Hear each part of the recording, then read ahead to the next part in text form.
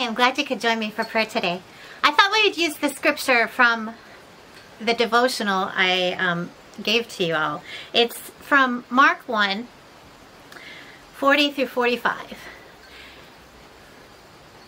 A leper came to him begging him, and kneeling, he said to him, "If you choose, you can make me clean." Moved with pity, Jesus stretched out his hand and touched him and said, "I do choose. Be made clean." Immediately the leprosy left him and he was made clean. After sternly warning him, he sent him away at once, saying, "See that you say nothing to anyone, but go show yourself to the priest and offer for your cleansing what Moses commanded as a testimony to them." But he went out and began to proclaim it freely and to spread the word, so that Jesus could no longer go in town openly, but stayed out in the country, and people came to him from every quarter. But he went out and began to proclaim it freely, to spread the word. Behind me you can see my favorite flower, and it hasn't started blooming yet. It blooms usually right around this time of year, usually next week. And you can start to see the hints of yellow that will be coming out. It's a sunflower called Maximilian Santa Fe. And it produces flowers at every joint. But it hasn't started blooming yet. And it's much taller than normal. Normally, when I would be sitting here, it would be like about my shoulder.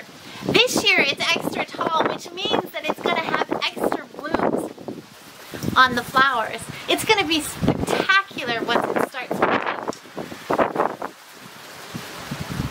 Sort of like that man in the story. He was having a hard time blooming. He was kept apart from everyone else. He was seen as different, as unworthy, as not part of the community. And so he asked Jesus to do something about that. To make him clean.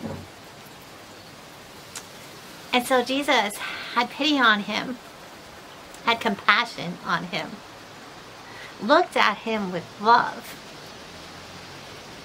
and healed him. And then he told the man not to say a word about it, but to go do what you needed to do so that you would be right with your community. You would be right with the rest of the society. But instead, he went out and shared the word. He spread it far and wide. He spoke the word extravagantly. Sort of like my flowers, my sunflowers. They are going to be spectacular this year. They are going to bloom in a way that they haven't bloomed before. But not yet.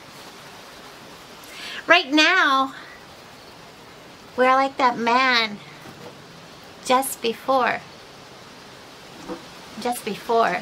Jesus has compassion on him. So I invite you to close your eyes. And I want you to think about how you could bloom. What would happen to you if you were made well? How would you shine?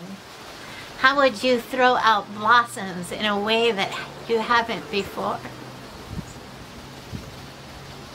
So picture in your head the ways you could bloom.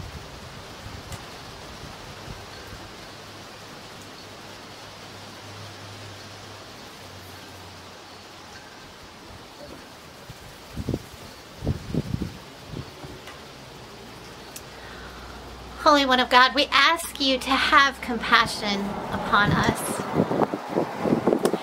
Show us the ways that we can bloom. Show us the places and people that need us to bloom. And Holy One of God, we ask you to have compassion upon those we know that are struggling right now. Those who are hurting. Those who are lonely. Those who are seeking your presence. Holy One of God, show them the bud. Help their bud to be nourished so that they can grow and bloom. Have compassion upon them. Amen.